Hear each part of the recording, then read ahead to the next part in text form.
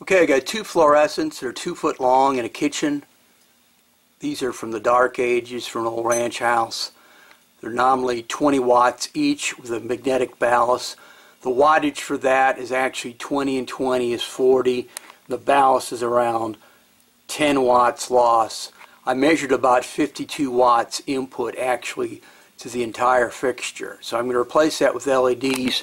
And down here, this is the LED replacements I got off eBay about a year ago.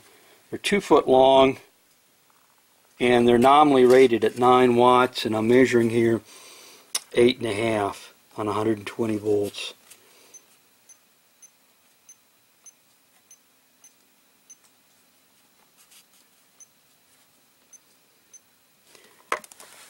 So I'm going to put 2 bulbs in. I've got 2 different color temperatures just like I did before. So 8.5 and 8.5 is 17 watts. If you see what they're rated at to say 9, it'd be 18.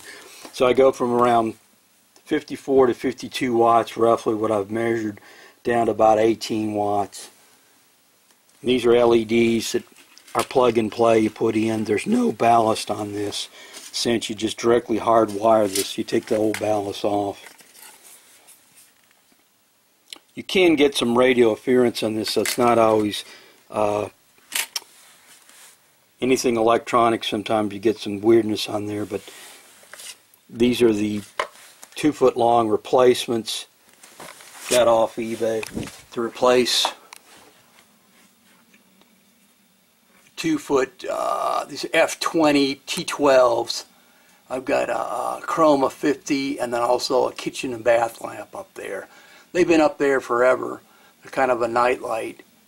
So you got 2 of them. They're 20 watts. Those are T1.2s with the magnetic ballast. I measure between 52 to 54 watts. Kind of depends on the temperature. And then down here is the LED replacements again. Got off eBay. Actually got them from China, if you can believe it, a year ago when they couldn't get them from anybody. Now they're pretty common. T8, 9 watts. Got a low temperature and a high color temperature here.